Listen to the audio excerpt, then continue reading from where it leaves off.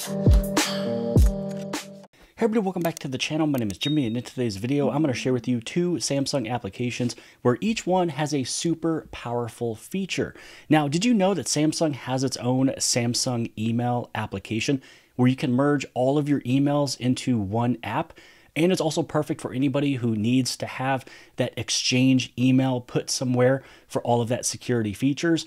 Also, when it comes down over into Samsung Internet, there is a feature that's built inside of here that you can listen to YouTube and YouTube Music in the background where you don't need to have the premium subscription. Now, I know in yesterday's video I talked about this, but there's a few additional things I want to share with you and also share with you exactly which version of Samsung Internet you need to have. Now, let's first start off with Samsung Email. Now, when it comes down to Samsung Email, you'd be able to find it inside of the Galaxy Store. Now, this was something that I have used for 7 to 8 years when I was working a corporate job, a normal 9 to 5. I had to have this one because it supported Exchange.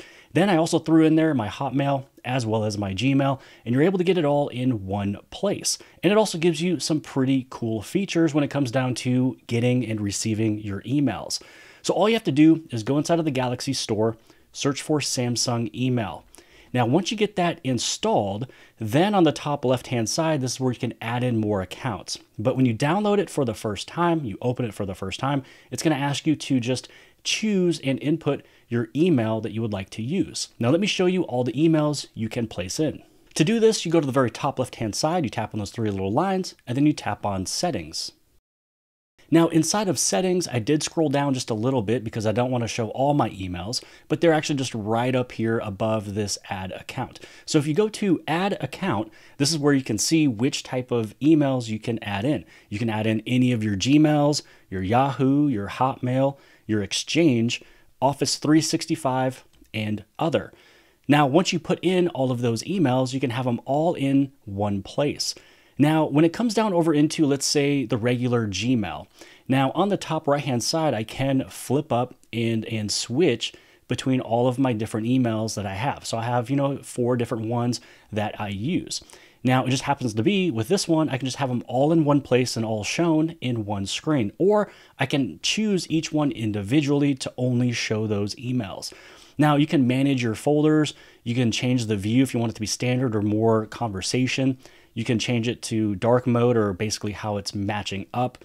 You'd also be able to change your swipe actions, which this is some of the stuff that I like.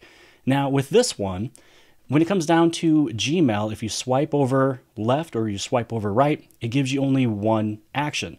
Normally, mine is set up as unread, so I can switch it to unread or delete. Now, for this one, I have it where if I swipe left, it'll be forward, reply, reply all in unread. It just kind of made sense to me. And then swiping right, it is delete or mark as spam. So if you do a lot of that stuff where it comes down to changing it, moving it, whatever, these swipe actions is something that you might like. And here's all the different options you can use, and you can have up to 4 of them per each drag, meaning if you drag it left or right. So if you move it a lot, you can do that. You can create an event from it or create a task. You can snooze it, save it, unread, and the rest. Then you can also auto fit the content. So you can shrink your email content to fit the screen. You can go through your notifications information, app icon badge counts. You can go through here and you can have it for the unread emails or the new emails. And that's the other thing I like about this is when you get a whole bunch of emails, instead of having it show everything, you can have it show only new emails. So you know what you probably have to, work towards. Then you can add in some spam addresses. You can use split view. Then you also have a translator if you would like to translate some of the emails that you get. Now going back a page, this is just the look of my inbox for all of my accounts. Now, when you look at all these down right over here, they're kind of color coded. So this one is my Gmail, that one is my Hotmail. Now, when you open this one up and you expand it on the top left-hand side, so this screen here, I'm going to blur out just a little bit, but this is where you can choose if you want it to show one specific email or the other or all of the accounts. This is where you can have it show all of the everything on the inbox or just the unread. So when you take a look at it, this is everything that is unread, not just everything. Now scrolling down, taking a look at the rest that you have VIPs, anything that you have starred or flagged, you can have it show right here. If you want to see all of your drafts, You can take a look at all of your sent, here's your trash, and then you also take a look at your spam. Now, if you guys are enjoying this video, or if you have learned something new, please consider hitting that like button, hitting the subscribe, and leaving a comment below. Sharing this video does really help it reach more people and supports the channel. Let's try to get up to 1 million subscribers, and thanks for watching.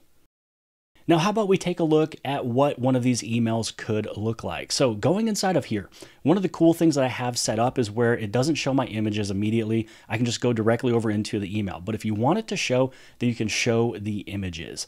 And so that is one of the little features that you have. Now, also when you open up an email, these are the options that you have on the very bottom. You have reply, reply all, forward, delete, and then you also have more. Now, underneath more, you'll have open or mark as spam, mark as unread, add to VIPs, translate email to English, snooze, move, print, save email as file, and create event. Now, let me show you what happens when you swipe. So this Epic game, I don't really need, so I'm going to swipe it over, and then I can hit on delete. Now, this email that I have here, I can swipe it over this way, and I can mark it as unread. So if you want to go through all of these, you can have forward, reply, reply all, or read. And for this one, I have it set up as delete and mark as spam. Now, if you go right here to the compose new email, this is where you can put in where it's going to. And then also, because I'm looking at my inbox as all of my accounts, this is where I can change it from which email I want it to come from. And now moving on to the second Samsung application. Now, I know I talked about this one yesterday, but I think it needs more attention. This is a super underrated application, and it gives you some powerful features that, again, no other browser will give you. And it gives you some powers with YouTube and YouTube Music and other websites that you don't have to have premium for to listen to stuff in the background. Now, let me share with you first. This is where I'm going to show you the Samsung Internet. This is the one that you have. I have Samsung Internet Beta as well. And I like this one better because this one was giving us all of those features before Samsung Internet ever did. Now, when we take a look at the latest updates from Samsung, the Samsung Internet browser was just updated today, October 29th. The version is 29.0059. So I just want to share with you this. Just make sure that you have the latest version of Samsung Internet browser by going to your Galaxy Store and updating it. Also, what you might have to do is if you go inside of your Samsung Internet, you might have to head over down to your three little lines on the bottom, head into the settings, and you might see that there's an update sitting somewhere over here that you have to confirm it again to get you the latest version, which again is 29.0059. Now, once you have this latest version, you'll have all of these features that I'm about to talk about. Now, let me show you what Samsung Internet Beta is, just in case if you want to get this one instead. Now, where you can download the beta of Samsung Internet, which gives you all of the features first and even a better, look when it comes down to a new home screen. So this right here, this is what happens when you tap on New Tab. It looks so much better than the original Samsung Internet. You can just go through here and it's really cool. Anyways, you can find it right here through apkmirror.com. Now, I'm trying not to talk too fast, but if you want the beta, you can go to apkmirror.com, scroll down and find the Samsung Internet Beta. It'll look just like this, but with the word beta behind it if you want to have the version that I have.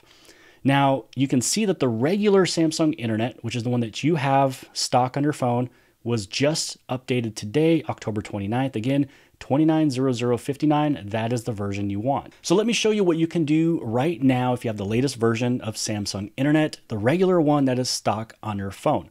Open that thing up, head down here on the bottom right-hand side, tap those three little lines, head over into Settings. Now scroll all the way down and you go to Useful Features. Now, I am running on Samsung One UI 8. Maybe that is a thing, or maybe it's just the latest version of Samsung Internet. That gives you this. Once inside of Useful Features, turn this on right here, background play. Originally, it is turned off. So let me show you what it looks like when it is turned off, which this is just the normal stock. This is what's happening to you. Let's say that we go inside of videos. I tap on this one, and you can see that I have an ad that's being played. So because you saw that ad, that is proof that I don't have premium that is attached to this right here. So I'm watching the video. Once I close out of it, you can see that icon is there, and then it's going to disappear because it's closed and you can't even hear it. If I swipe this down, you can see that the player is not there. So when you go back inside of Samsung Internet, let's say that we hit on play. I'm going to go over here. I'm going to go back inside of the settings so I can turn on the useful features. background play on, and actually you can see it even stopped even going through the settings here. So I'm going to hit on play. I'm going to close out of it. That icon is still there and you can still hear it.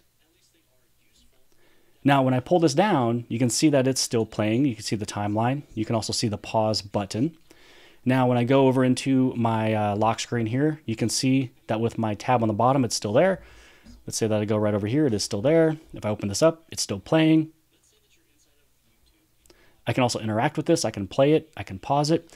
So this is how you're able to watch a YouTube video in the background, even if you were to close it. You can still see that it's still sitting right there. Again, a very powerful feature that you don't have to purchase YouTube Premium for.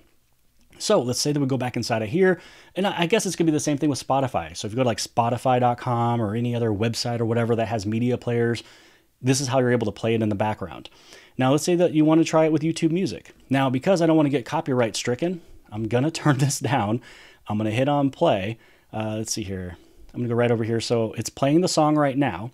And this is YouTube Music, which YouTube Music is what I use. I don't use Spotify or any of those other ones. Again, I swipe up and it's still going to be playing. So now I'm listening to my YouTube Music in the background again, which is one of the biggest perks of having premium. So I hit the power button or the side key. You can still see it's right there, working as if normal, as if I had my YouTube Music right over here. This is exactly what it looks like. I'm able to go through and listen to this music. And again, it's still all playing in the background. I'm not going to turn it up just because of copyright reasons, and you guys should know that. So what I'm going to do is I'm just going to pull this one right back down, hit on pause, and that is everything that I wanted to show in this video today. I wanted to show you that first off, there is an application that you can merge all your emails into one application. You can have them all show together. You can have them all show independently. You can choose either email to show or whatever. And then you have all of those swiping actions. And then also when it comes down over into Samsung Internet and Samsung Internet Beta, so you know exactly the difference between the two, you know where you can get Samsung Internet Beta if you would like. It'll be a link below the video inside the description, takes you to apkmirror.com. These are all filtered to only Samsung, applications. When you take a look at Samsung Internet Browser, which was the one I showed today that is stock on your phone, you can see that the auto close of unused apps was added in, and also the newly updated grid style. I know somebody wrote a comment in one of my videos that said the grid style was already there, but I'm talking about the updated version of the grid style, which is the better version, looking like this, rather than it technically being like a grid that was being stacked. So it's kind of like this, but it was, these open tabs, and it just went up and up and up, and it was not fun. This is what grid is, which is basically the 2x2x2, and it just keeps going on and on and on.